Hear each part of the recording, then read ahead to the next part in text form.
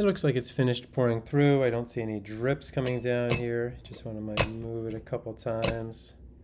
Make sure now you can see, looks pretty good. Looks like the coffee still's got some puffiness to it, which I like. Okay, and so now the next step is to record the mass of the entire assembly: coffee cup, clever dripper, filter, ground coffee, brewed coffee, and the base to the clever dripper. So I'm going to carefully move this over. And then I'm going to put this on top, sorry, this piece, so that we have the mass of the whole assembly. And, oop, it's off. So I can move it back now. And turn it on. And carefully move it over. And I get, where'd my pen go? 1048.6. Record the mass of just the coffee cup and the brewed coffee.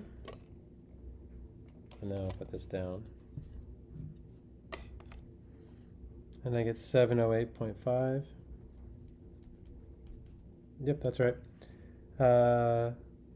Record the mass of just the clever dripper, coffee grounds, filter paper, and the base.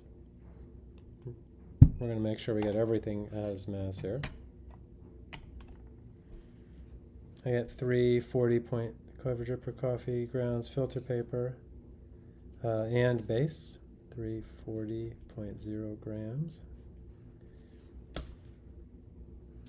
And now that's finished with the first process. Oh, taste the coffee. Record how it tastes. I'm going to record how it smells too.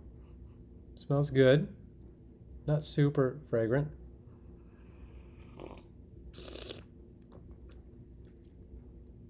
That's got some body. That's good. So just tasting notes. So not too strong a taste. It's sort of strong a smell. Trying to see if I can.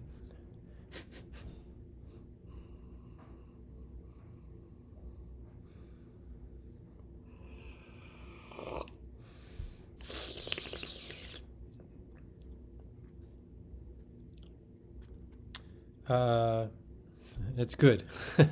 I don't know. So it's actually a really good cup of coffee. I don't have a lot of other tasting notes. My palate, today at least. Let's try it one more time.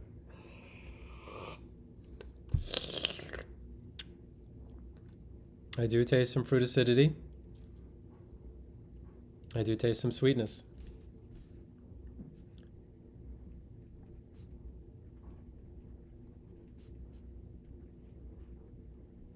And good body. Tastes like a good cup of coffee. Now, you're going to repeat this process starting at step 3 more times, except you're going to do one thing differently.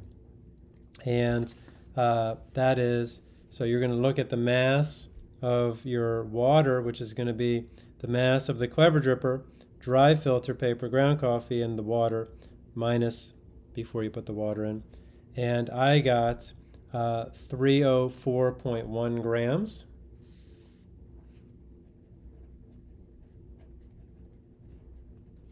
So what you're going to do to ensure that you have the same amount is you're going to pour the hot water into your 500 milliliter plastic beaker. I have tested it. It does work. I was doing that just to make sure. So it does hold it in here. So use the scale. Coffee. Use the scale to, with this empty, pour in 304.1, well, let's say this, as close as possible to the exact amount of water that you need. And then you'll be able to just pour it into your clever dripper. And do it, relatively quickly, but relatively safely.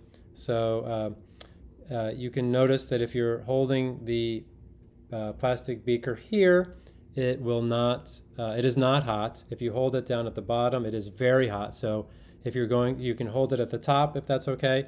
You can also get your hot pads, and actually I might suggest that. Get your hot pads and hold it at the bottom so you can do a more steady pour to make sure that you get the exact same volume and the same mass, since we're measuring it in mass today. And then you have 3 more clever drippers to make.